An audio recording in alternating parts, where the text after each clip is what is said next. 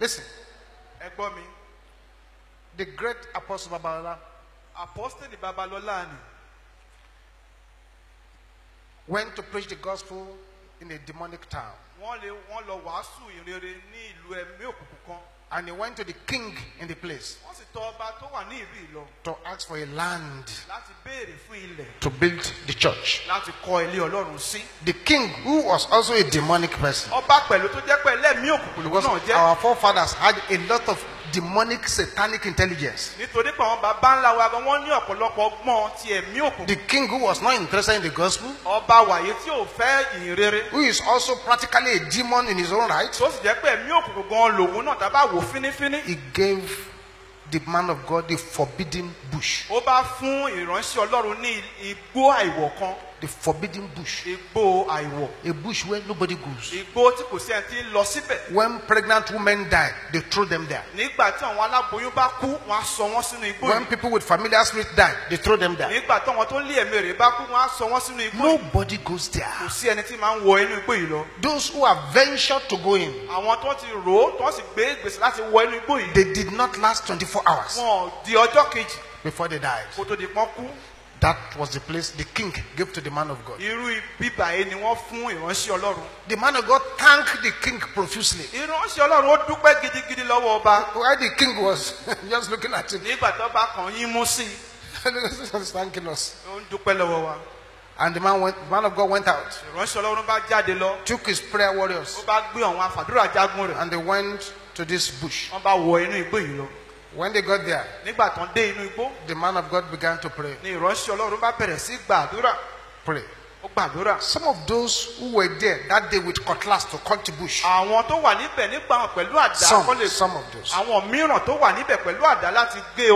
they are still alive. They told us what I'm telling you now. That as they got there, man of God rang his bell, and with a very loud voice, because the man has a loud voice. Because in their days there were no microphones, and they addressed thousands of people with a loud voice.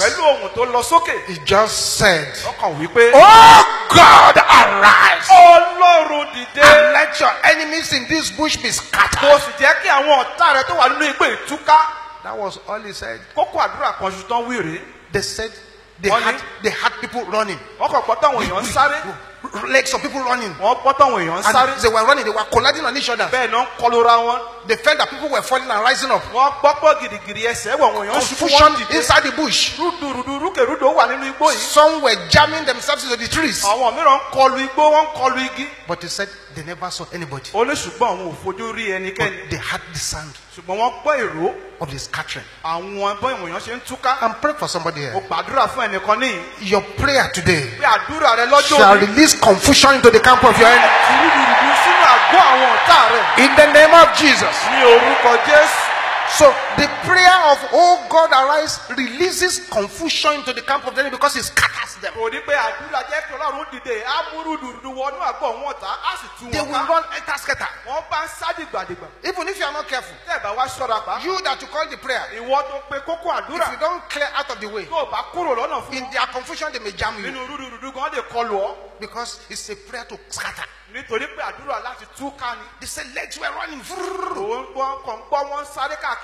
After some time, there was a calm, and he ordered them to begin to cut the bush. As they were cutting the bush, from the mountains, they saw a mighty python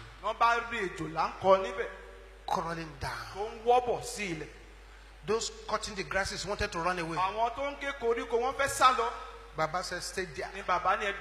Continue to cut your grass." They continue cutting it. And the serpent came majestically. The kind of python serpent that if they swallow a person, you won't see the person again. And the serpent did not go to any of those guys cutting the grass.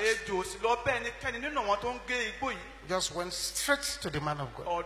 Straight, just he knew who he wanted. And he went straight for him. And the man watched the snake coming. He was not impressed at all. And as the snake approached, he just said, let the fire. Another prayer point now. Different from let God arise. So, let the fire of the God of Elijah fall upon this serpent. And it was as if electricity passed through the serpent. Just dried up. May any serpent stand against you dry up. They must dry up. They must dry up. In the name of Jesus. A